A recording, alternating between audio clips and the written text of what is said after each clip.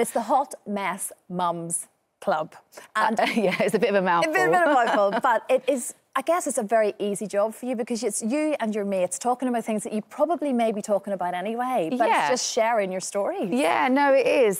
So I met Kelly. I've been working in radio for the last year and a half on Hits Radio, and I do a Sunday show with Wes Butters, a.k.a. The Growler. So I do a show with him, and I met Kelly. She also does a show. And being mums, we just kind of got talking. And then it's kind of taken off a bit.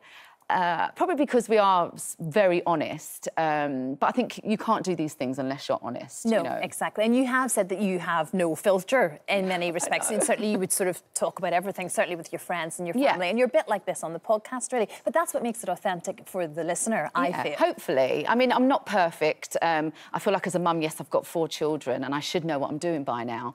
But my youngest is 7 and my eldest is 18. And I feel like when they were little, it was really hard and I was always complaining, always tired.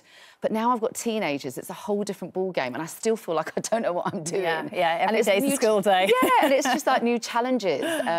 So, yeah, I'm still learning as a mum, and I don't claim to know everything. Yeah. And I am a bit of a, you know, hot mess mum, I suppose. We mentioned earlier there that how you had said the best money you'd ever spent was having someone in occasionally to basically look after the little one at night time so that you could get a good night's sleep. And I'm betting there are many parents sitting watching this right now going, I wish I could have done that last night. I mean, it was having a night nurse, which is what they're called. I mean, when I first heard about it, I was like, what the hell is that? I'd had 2 kids, I'd been on Emmerdale, I didn't have any help. My mum, you know, doesn't live near me. So me and Harry just did everything ourselves.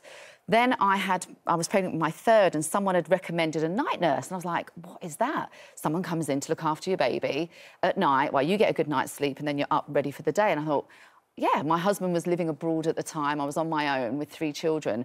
I didn't do it every night, but the nights that I did do it, I had that really good sleep. So when I woke up the next day, I could take, you know, my 2 little ones into school or nursery, not in my pyjamas, you know, frazzled with a baby.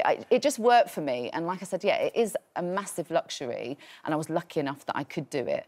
And I would recommend it to anybody. It just, well, it's the sleep deprivation gets us all, isn't it? It is. It's definitely the worst. But the podcast has opened up now and you're bringing guests in as well. It's not just you and Kelly anymore. No, it's not. And we're really lucky. We've had some really lovely guests. And, you know, if we can give a little bit of help to mums out there that think, am I doing this right? Or, you know, what do they think about this? So, yeah, we had Jane Wake on this week. She was brilliant. She's a fitness expert. You're constantly asking yourself if you're doing things right, particularly as a first-time mum, I think. So to have something that you can just refer to, it's a lovely thing. Because being at home a lot of the time, lonely maybe is too strong a word sometimes, but there is a sense of that. You kind of do feel like I'm doing this on my own. And to feel like you're part of a club helps, whether you're a mum or a dad. Hopefully, definitely. And I think, you know, the podcasts are only about 20 minutes long, so you can just download it, listen to it while you're, I don't know, doing the ironing or something. And we hope that it feels like, Kelly and I hope that it feels like that we are your mates and we are just chatting and you're part of that group. So hopefully that's coming across. Yeah. I mean, we're talking about mates, but do you miss that sort of camaraderie of a soap and being in that sort of environment? Because that consumed your life for so many years. Yeah, really. I do miss it. I'm still in touch with all my pals from Emmerdale. I went to see my friend Charlie Webb the other day. He's just had a baby. I was just going to say, new mum again. Yes. So it's been really... so I keep in touch with everybody, but I feel like my kids are my little gang. And, you know, they keep me so busy. So I still have that, you know, that nice... I can't believe that your son's 18. Neither can I. Oh, my goodness me. And he's in amongst the A-level results today, Yes, he gets his results today, and I didn't want to speak to him or find out until after I finished here. Otherwise, it would have put me off. So, yeah, he gets his A-level results today, and my daughter Ruby gets half of her GCSE results today. So it's a massive day in the Kuehl household. Of course it is. It's so stressful. I know. I don't envy anybody today. You've got it all to come. It's very, very difficult. And this is you sort of at home for the foreseeable foreseeable future, isn't it, Sheree? Because I know you've been, because of Harry and the whole football thing, as I well know, you're all over the place a lot of the time. But home is sort of home. Home is now, yeah. Unfortunately, Harry lost his job just before Christmas. In the football world, it's so cutthroat. But actually, he hasn't been home for about 4 years. So it's been really nice to have that extra pair of hands. So he's been doing the school run, making the tea. You know, it's been so nice to have him home, just to be there with the kids.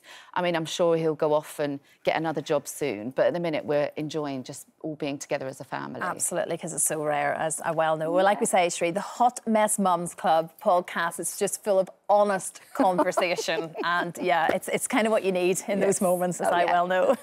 Great to see you, Sheree. Thank you so much.